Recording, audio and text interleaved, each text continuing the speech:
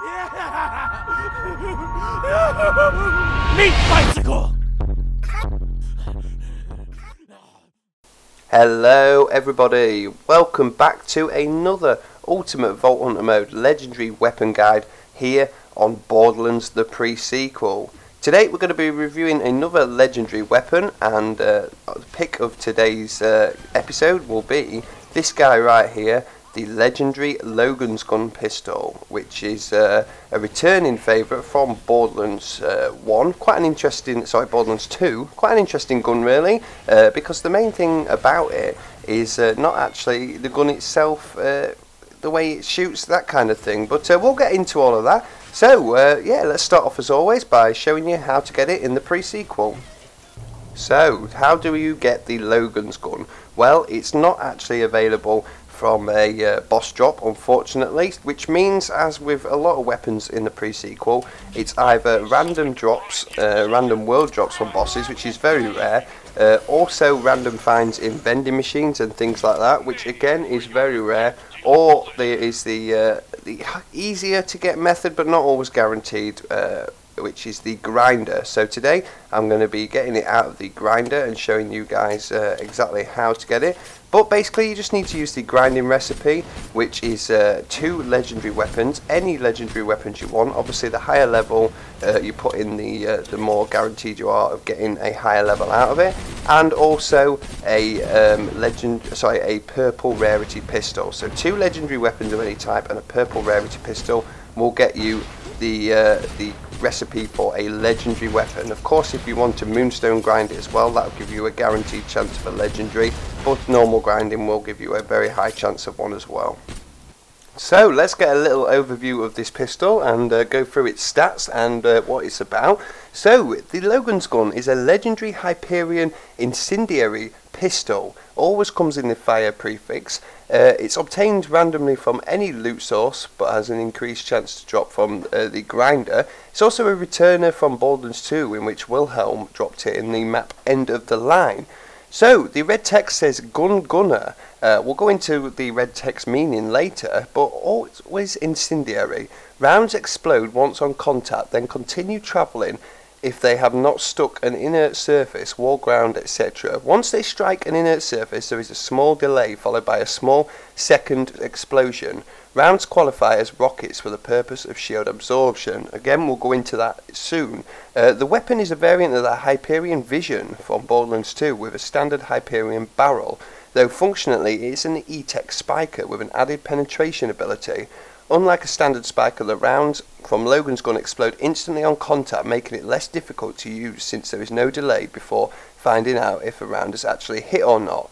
Shots fired then hit enemies will do normal damage to them. However, upon hitting a surface, the projectile detonates 3 times in rapid succession, dealing the weapon's damage on each explosion. Because of this property, Logan's gun is most effective when aiming for the ground under an enemy. It can also be used to lay down damaging walls of fire of the ground that can hit enemies quick. It comes in a variety of different prefixes, which includes the win-win, which is damage increase. The maximized is the mag size increase. The core Logan's gun is better stability.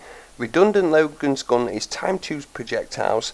Dynamic Logan's gun is increased fire rate. Earnest is accuracy. Action is melee, and hot button is just a normal bog standard Logan's gun. So as you can see right now, we're comparing it to another legendary pistol of the same kind of variant, and I've decided to go for the Shooterang. So as you can see, compared to the Shooterang at the same level, the damage is a lot less, as is the fire rate, reload speed and mag size. So the Shooterang kind of outclasses it in every single way apart from accuracy. But if you look at the just under the red text on the Logan's gun, it's actually got minus 30% weapon accuracy anyway, so it's probably not that accurate, and yeah, it's quite outclassed compared to the Shooterang, which is not the best legendary pistol you can get by a long way. But like I said, there is another purpose to the Logan's gun, what really makes it better than a lot of pistols, and we'll discuss that now. So what actually makes the Logan's gun a lot better than other pistols is it has a second use, and not just a gun, it's also a great little weapon, and the only weapon really apart from rocket launchers that when used with a sham shield, which is an absorb shield and will absorb ammo for you, if you shoot the Logan's gun down at the floor while a sham shield is equipped, it will actually regenerate rocket launcher ammo for you. Now, a lot of people did this and have seen this in Borderlands 2, especially when you were using a rocket jumping gun Zerker. But yeah, basically equip a sham shield and the Logan's gun if you run out of rocket ammo, and it will actually regenerate it for free. Now, the benefit of this is rocket ammo is very expensive, and if you do like using rocket launchers, you can actually just basically get the Logan's gun, and you've got infinite rocket ammo, as much as you want of it. So yeah, definitely a brilliant weapon for that one. I suggest if you do like doing that, the lower the level of the Logan's gun, the better. It will give you the same amount of projectiles and rocket ammo no matter what, but it will give you the free ammo, and it won't damage you as much, because although the sham shield does absorb a lot of bullets, the fire element of the Logan's gun, as well as the higher level of it, can damage your shield. So make sure, if you're like in the Ultimate Vault Hunter mode playthrough or True Vault Hunter mode, try and get a Logan's gun in playthrough 1, and if you want to just solely use it for that purpose, that is the best way to do it. So, just before I get on to my thoughts about this weapon, it is also worth noting that the explosions from the Logan's gun receive damage bonuses from amplified shields as well, which is worth noting. And also a little bit of trivia about the red text which I mentioned earlier. It says Gunner on it. Now, I've recently covered this in a Easter egg and secrets guide video, but for those of you that might not have seen that, that is actually a direct reference to the film Logan's Run, which is where the name of this gun comes from. So the film's called Logan's Run, and there's a quote in that film called Run Runner.